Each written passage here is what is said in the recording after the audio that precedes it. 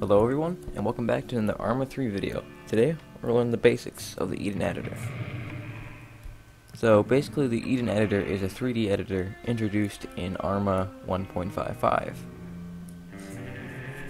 And you can actually test it out now on the dev branch, so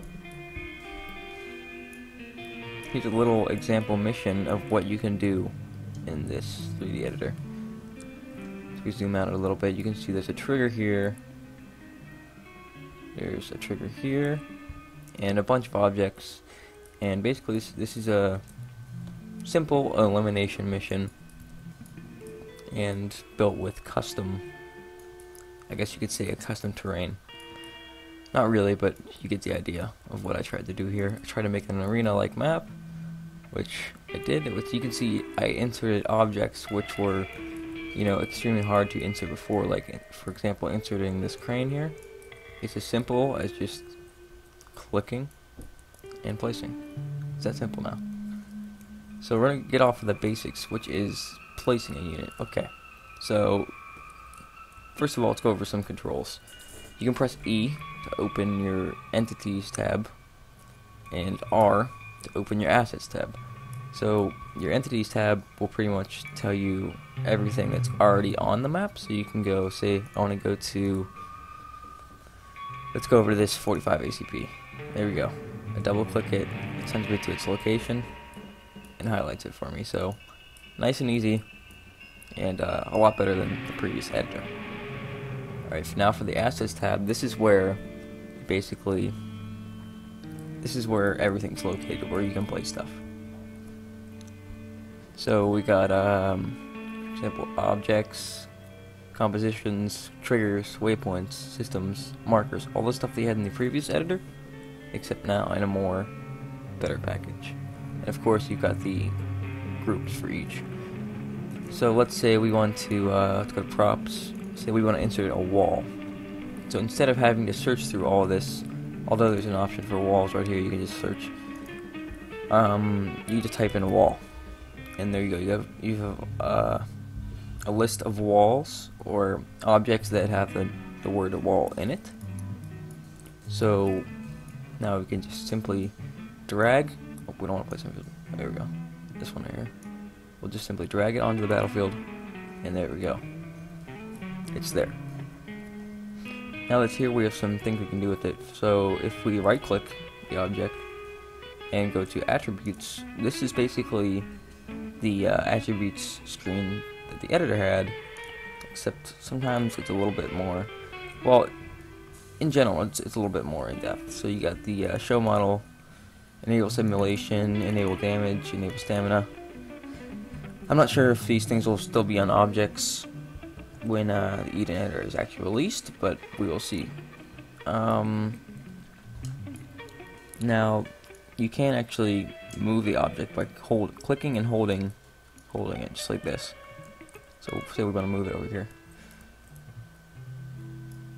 There we go. Simple as that. And you can also rotate the object by holding shift and then holding the object and rotating it however you want to, just like this. Simple as that. You can rotate an object that easy. And so you want to toggle grid here. Let's do a 1 meter grid. It's now toggled. That's off, on. Oh. It's a little bit buggy still, but I know why actually. I'm not using the rotation grid. Derp. So let's go to let's keep it 15 degrees. So you can see now when we move the object, it's not free like how it was before. So if we turn off that, here we got it free, and then we can click this drop down arrow, click the grid that size that we want, or we can just click that button there, and it will toggle the grid for us. And rotation grid, same concept except for rotating. So it snaps it to a certain angle, just like that. You can also set the height of an object, which is by pressing and holding Alt, left Alt, and holding, clicking, and dragging the object up or down. You can see we can do this. We can get it in the ground if we want to. Now, by default, objects will not be able to be placed in the ground. As far, I should say. Like, as you can see, most objects can't go sink into the ground. Like this object here can't get into the ground, which is why we have this button here, which is toggle vertical mode, which we can now, you know, maybe place this a little bit more in the ground, like say, for example, here. And for the video's sake, I'm just gonna disable that as well. Okay, so we're just gonna hide these for now by pressing E and R. But that's out of the way. How did this get here? That's the question. I don't know. But yeah, so there's also some other tools that you can use, like the flashlight feature here. So if we do set the scenario time to nighttime, you see it's pitch black, and we couldn't really work like this because it would be really hard. We don't have flashlights or anything. So actually, we actually do have a flashlight, which you can press by L or by pressing this button here. And it lights up the world just for you. This is not how it will look in game. This is just so you can edit in the 3D dark world. So really useful. You can toggle it anytime by pressing L. Let's go back to daytime.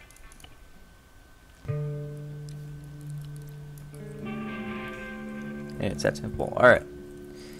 Now let's place a unit for us real quick. So again, let's just go to objects, blue 4, close the search. You don't want to be searching unless you want to search for certain units such as a rifleman. But you just click and drag just like an object, something like that, into the world. And something you can do really interesting, you can right click the object and go to Arsenal. Pretty much allows you to edit the unit's loadout. So that I don't want him to have this gun, I just go over here to primary, scroll all the way up until I find empty, hit OK.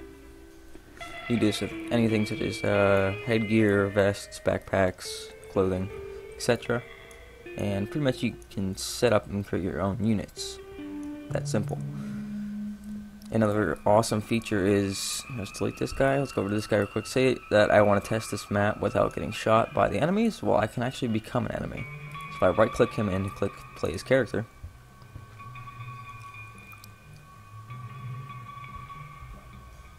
I actually play as him.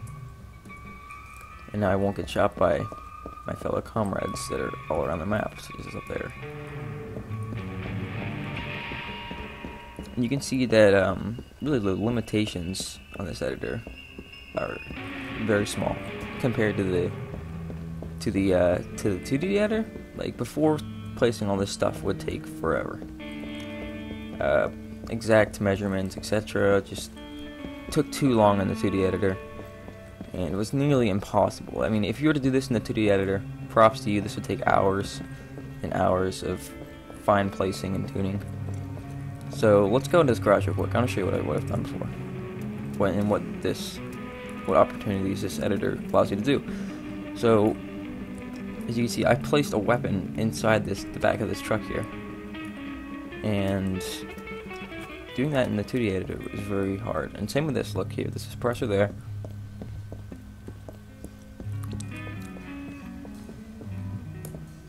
You see, just before, all of this would be extremely hard.